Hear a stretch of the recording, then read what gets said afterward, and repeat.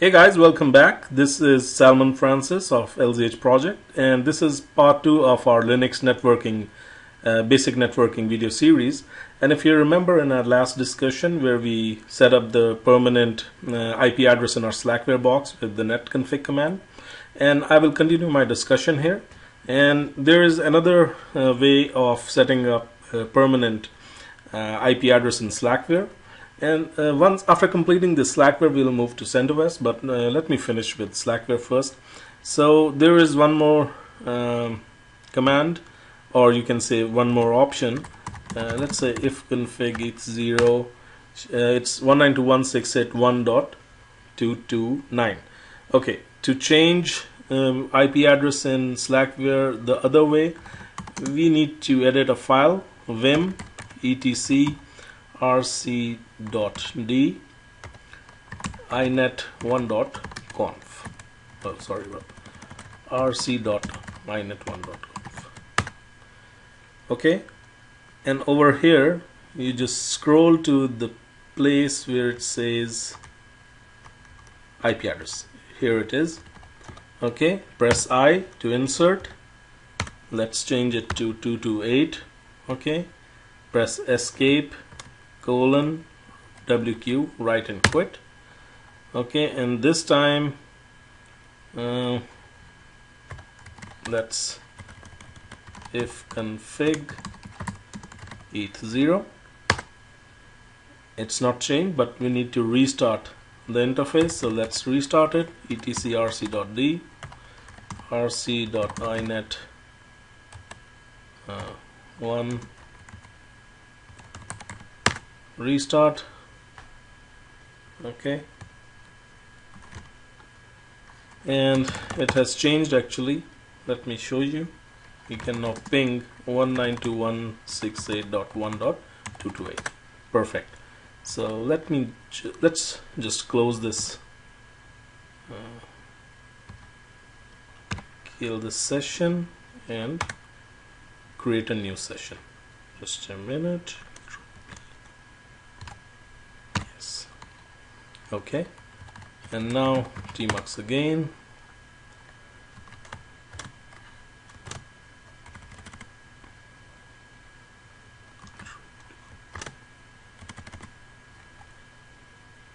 Okay.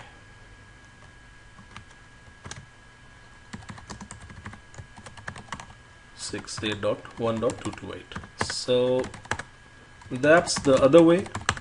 And this time if we use if config it's 0, we can say it's 192.168.1.228. but how we can check that if this change is permanent? rc.d rc.inet1 restart, and this time it's not going to disconnect. Perfect. So that's the second way of changing networking in, or changing the IP address permanently in Slackware. Okay, so let's move to our CentOS box. Okay, up arrow, and let me kill this tmux process.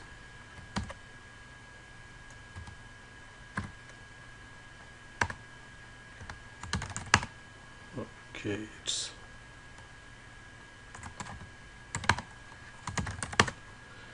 okay, so we already checked how to change the settings in Slackware, so now let's start our discussion with CentOS. So to check IP address in CentOS 7, you use ipaddr show, and it will reveal that our device is enp0s3 and the ether or the MAC address is 0800277902:99, and IP address is 192.168.1.3. Okay, so to check route in CentOS, we use IP route show command, and it says that default is 192.168.1.1 and the device is enp0s3. You can also use route tell command. Just a minute. With less, and it will say tons of information. 192.168.1.0 is the network, gateway is 192.168.1.1, and lots of other information. With this route tell command, you can also use IPADD. Okay, so these are the two most important information. Okay, and because I have already told you that I am using the net tools command, like the package also in my CentOS 7, so I can also use route-n command and netstat-r command. So they give the same information as they were giving in Slackware. Okay, now if we need to change the IP address on a fly, it's not going to be permanent.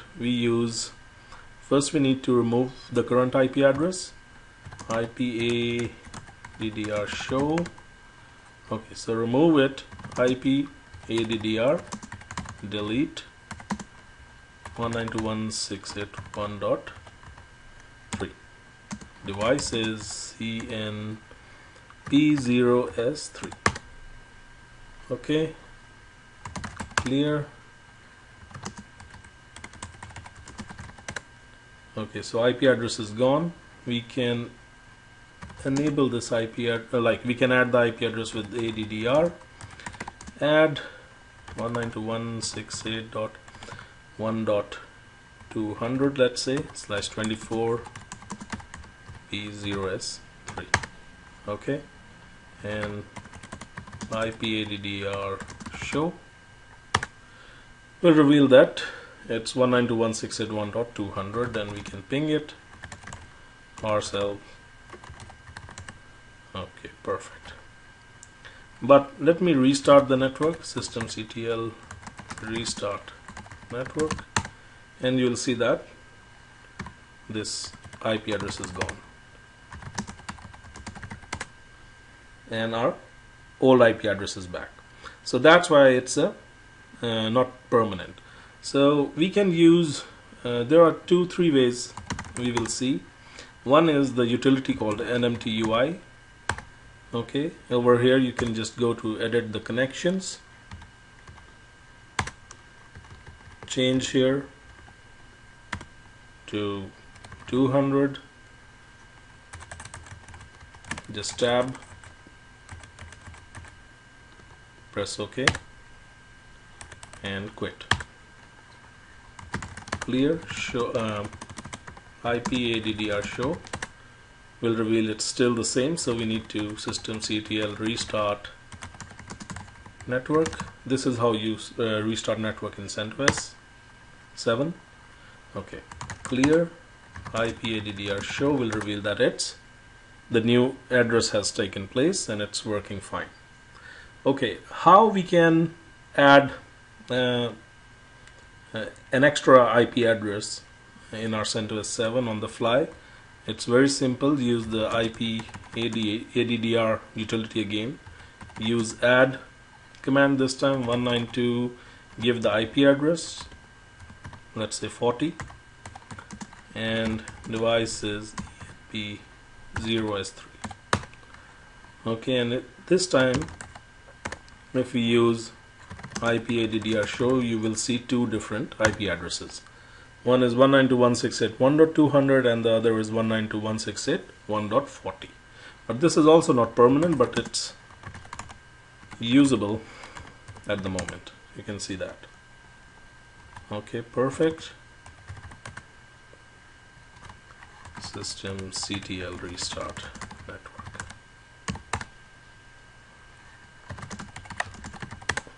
Okay, so we are back.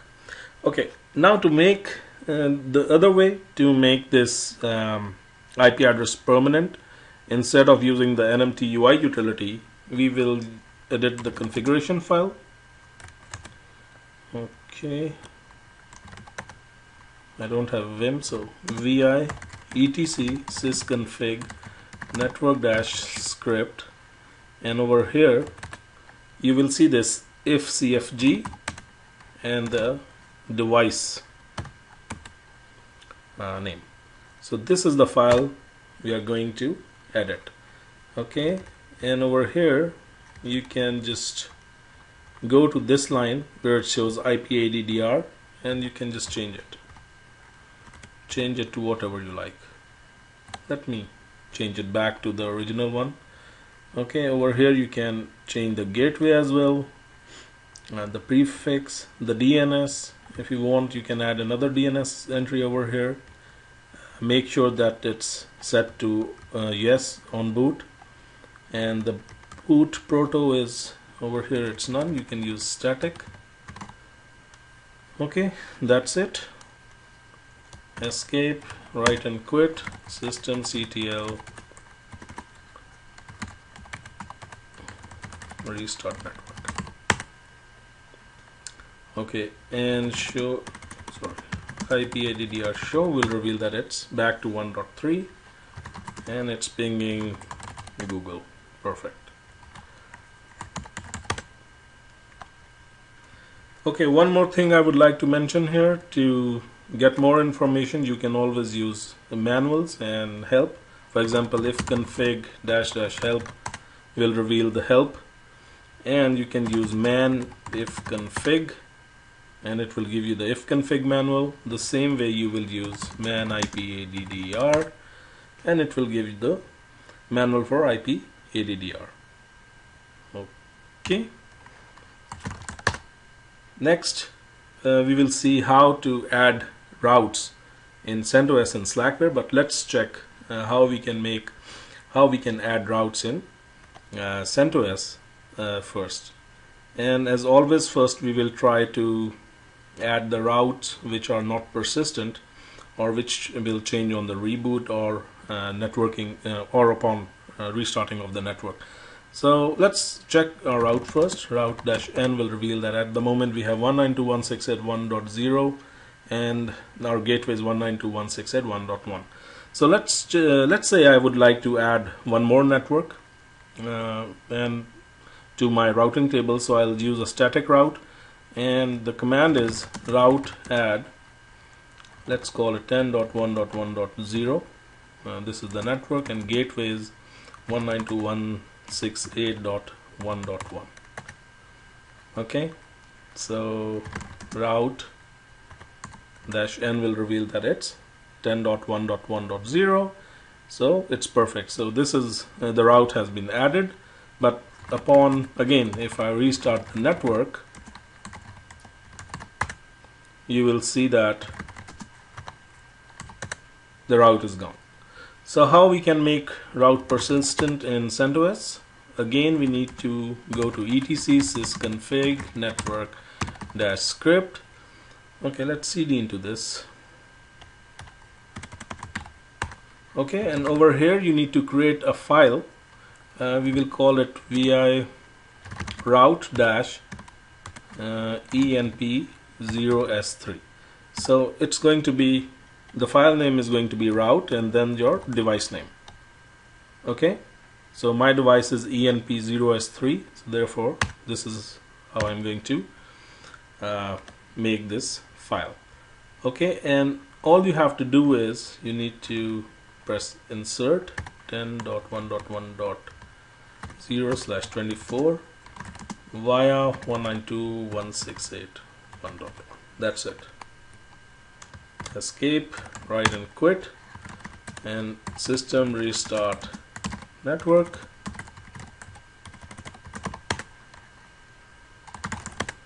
Okay, route -n, perfect. Now our route is permanent. Even if the system reboots or the network restarts, it will remain persistent. Systemctl restart network again, and route is there. So that's how we add persistent route in CentOS. And now let me show you quickly. There are two utilities to check the status of your interface. It's called ifstat, and it will give you a good way of the stats of your interface. Then there is iftop also, the processes. So it's not installed here. We can use yum -y install iftop.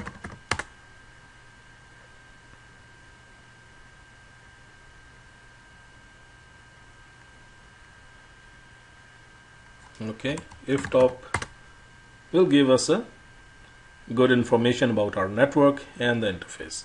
So you can check for these utilities more on Google or like in my next articles or next video, sorry.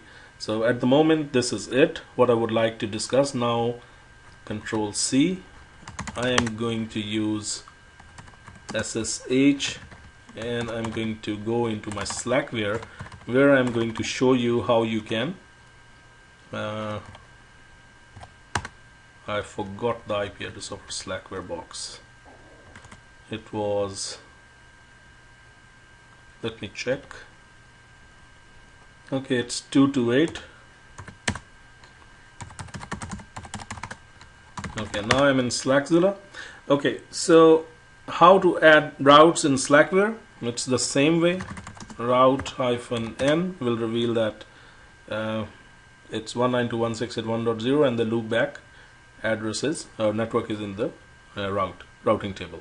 So to add route, again route add 10.1.1.0 /24 and gateway is 192.168.1.1, dev is eth0.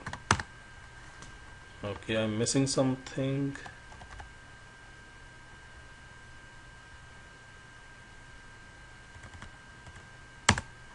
Here it is. Okay, route n, and the network has been successfully added. But if we restart the network, etc rc.d rc.inet1 restart, you will see that route is gone. Okay, and it took me 2 hours to figure out how you can add persistent routes or how you can make routes persistent in Slackware.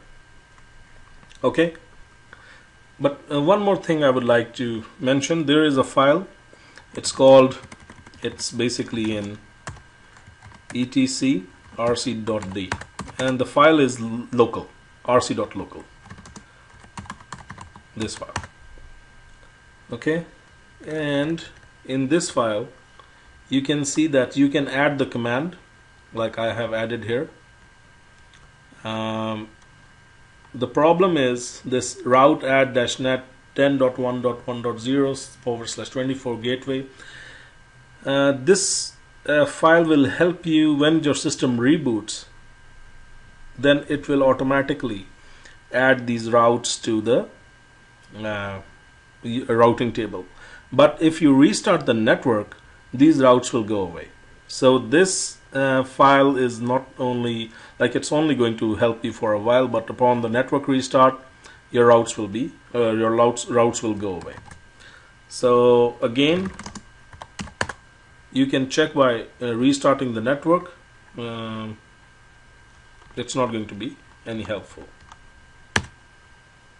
Or restart the system and these routes will come on.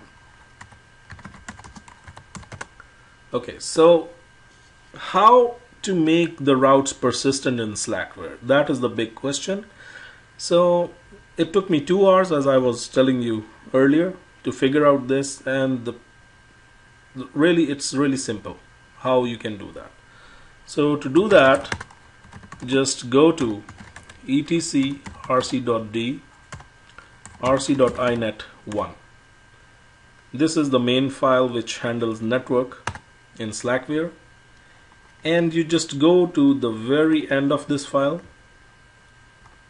here and add this line /sbin route add -net 10.1.1.0 /24 gateway is 192.168.1.1. So this is going to be your network, or the network you would wish to add. This is the subnet mask and your gateway. Like these are my settings, so your setting of course is going to be different. So just make sure you fill the blanks up. So the network is this and gateway is this. Now write and quit, and this time route-n will show nothing, but upon system restart or network restart, you will see the magic. Perfect. So the route is there. You can see 10.1.1.0 and all the routes are here. How many times you restart the network, the routes are going to be persistent and they're not going to fade away. So thank you very much for watching. I hope you have learned something, and please do subscribe to my YouTube channel Linux King, and hope to see you in third video. We will discuss more tools, networking tools, TCP dump, and a lot of good stuff. So thank you and goodbye.